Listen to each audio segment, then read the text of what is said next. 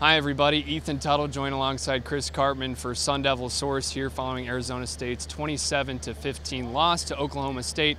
Sun Devils dropped to 1-1 on the season. Chris, it's the first loss of the Kenny Dillingham era. Let's go ahead and jump right into it. What are your initial takeaways from this game?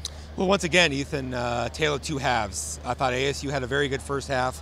Offensively, I love the play calling. I thought that they had a very good approach to taking on this Oklahoma State team, especially the defense. And then really the second half, it was a story of an inability to get any kind of drives going. Didn't run the ball, didn't have run replacements. Oklahoma State made some good adjustments, and ASU wasn't able to respond. And also, ASU had big breakdowns or missed opportunities on several plays that I think ultimately were the difference in a close game like this. Yeah, following the game, Kenny Dillingham addressed the media and he said, running the ball's just got to continue to get better. We saw some Wildcat tonight from Cameron Scadaboo. But yeah, the run game, like you said, kind of a tale of two halves. The first half, they were able to establish the run. Second half, it started to falter a little bit. So what did you see from all that tonight? So look, let's start with the offensive line issues, okay? ASU started the season without Ben Coleman, who was supposed to be the left guard starter. Aaron Frost was expected to be one of their top offensive linemen, but he tore an ACL last August. He's still not all the way back from, so he hasn't been out there. ASU lost Isaiah Glass, who had a foot in a boot before this game, so he's not out there. Then Cade Briggs, who was their top backup guard, didn't play, hurt his knee in practice Wednesday. And then Emmett Boley goes down very early on, first drive maybe, with a serious leg injury. And on top of that, Joey Ramos is playing with his right hand in a club. So I've lost count, but that's like 5 of their top 7 or 8 offensive linemen who have serious to moderate injuries. It's a very difficult thing to overcome, especially when you're in the first year of trying to establish a program and you recruited a lot of these guys as D1 transfers because you needed them to get up there out of speed. So ASU's got Max Ian Encore out there at right tackle. He's not ready. And the reality is Oklahoma State dared ASU to run the football in the second half. They played this 3-3-5 scheme. They backed up their safeties, including their rover, and trying to take away those Rashada big play passing opportunities. They weren't there. ASU needed to be able to get some run game going, and they weren't able to do that. Part of it is the offensive line. Part of it is the running backs. You have Cameron Scadaboo, DeCarlos Brooks. They're not the shiftiest, most athletic, outrun you type guys. Yeah. They need blocking to set up well for them, and then they can get some yards after contact. Kyson Brown, ASU wanted to ramp him up in this game. First carry, gets hit, fumbles right away, doesn't go back out there again. Tevin White, not on the field until the fourth quarter. He's not practiced consistently. And then ASU's blocking, especially with the tight ends on top of their offensive line, also a big problem in this game. They went to the Sparky package, Wildcat, whatever you want to call it. They had 14 personnel, 4 tight ends on the field. By the end of this, Oklahoma State's playing its base defense, 3-3-5, still getting stops, including on fourth downs. So people are going to talk a lot on social media about the quarterback. But I just went through a litany of problems that they had, not even to mention Xavier Guillory dropping a ball that's probably a touchdown. That would have changed the game.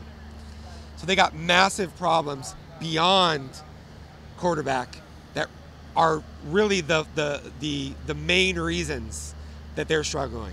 Yeah, you talked a little bit about the significance of those other factors outside of the quarterback position.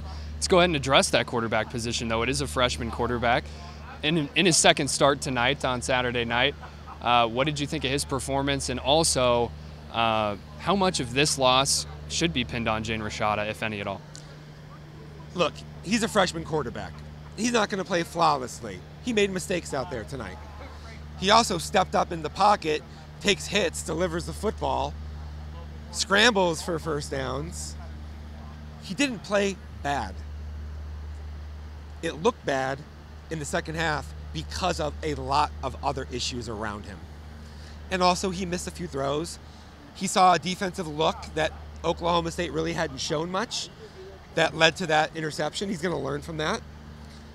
I said going into this season that there's going to be high highs and there's going to be some low lows. He's not going to be ready But the problem is that if everybody else around him at wide receiver, tight end, offensive line, running back, if they all look good, Rashada looks good. Almost none of those groups look good tonight. Most of them look below average to mediocre. So it's not really your quarterback's fault that happened.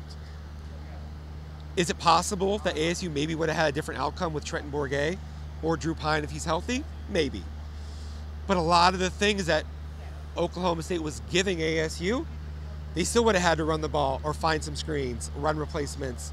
Maybe they would have had a little bit more quick game that could have had some success. Oklahoma State was rallying well to the perimeter. So I don't think really that this was problems 1, 2, 3, and 4 were not Jaden Rashada. Maybe if you get down to 5 or 6. Yeah, Jaden Rashada, just to throw some numbers out at our audience here, under 200 yards passing tonight on 29 attempts. He had 1 interception as well with that touchdown. Some other numbers though, BJ Green defensively, 3 tackles, all of them behind the line. Chris, the Sun Devils were pretty dominant in the first half against Oklahoma State's run defense. That's something Kenny Dillingham mentioned post-game as well. But in the second half, things changed there as well. So it just seems like it's another tale of 2 halves. What happened there with the defensive side of things? Look, they're on the field too much, first of all. They had a good first half performance, ASU's defense. Oklahoma State didn't run the ball well. I thought going into this game, we knew that they'd try to take that away, make Oklahoma State more one-dimensional, try to make them have to throw the ball and carve up ASU. Problem is that ASU's offense being, so inefficient led to ASU's defense being on the field too much in the second half, and guys were getting tired through the heart of that defense. They don't have Anthony Cooper, CJ Fight just coming back. So their defensive tackles, I think in particular, they're not holding up that well right now over the duration of a full game. And linebacker, they're average right now. And we knew that going into the season. We said what ASU's weakness is D-tackle, linebacker. We talked about that with our audience. But still, look, they gave up not even 300 yards of total offense in this game. They did well enough to win in most circumstances. Ro Torrance had a very costly penalty that on a sack. I think it was Clayton Smith, maybe BJ Green won it. Clayton Smith, maybe. Yeah. Should have been at 2nd and 17. Oklahoma State goes and scores on that drive after a penalty that never should have happened. And the reality is that it was a pretty good performance by ASU's defense, but not good enough when there's so little margin for error. They also didn't get interceptions, strip sacks, things that you gotta try to get a takeaway or two. I think that, and that's partly luck. You're not gonna always be able to dial that up exactly, but I just think that they a few plays they missed, and then just they were asked to probably do a little bit too much. Kenny Dillingham mentioned to the media after the game that he believes that the team needs to learn how to respond, and that's what they're working on right now, early in his head coaching career, just working on getting this Sun Devil team to bounce back. From your experience and from seasons that you've seen previous, when Sun Devil teams get off to slow starts, what are the keys for them getting back into a rhythm of things and finding their way back into a season? It's a great question, and that's a hard thing to pinpoint, and I think it depends on the makeup of every single team and individual circumstances. Right now, what I think they're missing is offensive leadership, guys who are going to have a tenacious attitude and just say, we're not going to accept not getting the job done. We're going to be more physical. We're going to be more intense. We're going to work harder. Right now, I mean, part of it's injuries. Part of it is you have a freshman quarterback. The types of the guys that you have, Dillingham's talked about it out there at practice. They're up and down because they don't have a reliable, consistent leaders on that side of the field. And that's something that takes time, has to be developed. It's not an easy fix, And Oklahoma State is I thought this was a game that ASU probably should have won, really. They're probably, from a talent, they're well coached.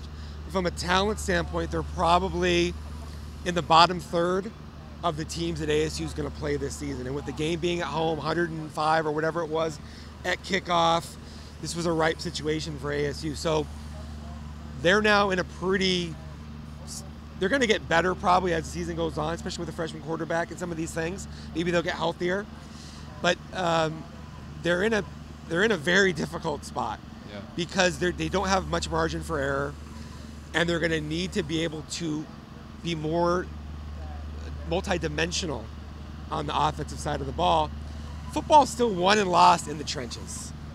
Okay, it's not sexy. It's not all the things that people want to watch, but you got to be able to block, and you got to be able to tackle, plug holes. And ASU in that type of a game right now, they're not quite there. So Arizona State obviously loses tonight against Oklahoma State. Oklahoma State played Central Arkansas last week. I believe they won by 14. They won by 2 possessions here tonight once again. So what does that say about where Arizona State's at right now? Oklahoma State, not the hardest team that ASU is going to have to face this season.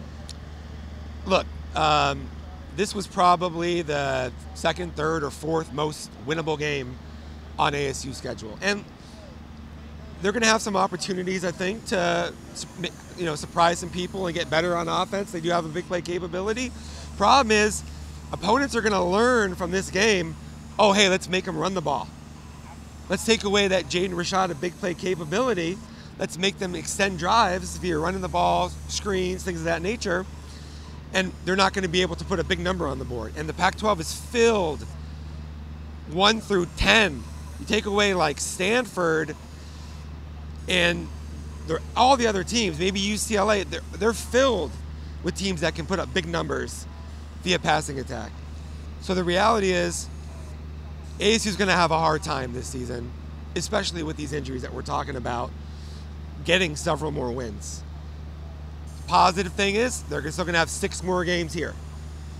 So any of those games they can win. They go to Cal on the road. That's not one of the better offenses. They got a chance to win that game. And we'll see if they can get some momentum. UCLA on the road, not one of the better offensive teams. So we'll see. But they got to get better. And they just got to focus on fundamentals and getting a greater intensity and purpose about themselves and leadership, particularly on the offensive end. Long road ahead. We'll be along for the ride. Sun Devils fall today. They're 1-1 after this 27-15 loss. That's Chris Cartman. I'm Ethan Tuttle. Thanks so much for joining us. We'll see you next time.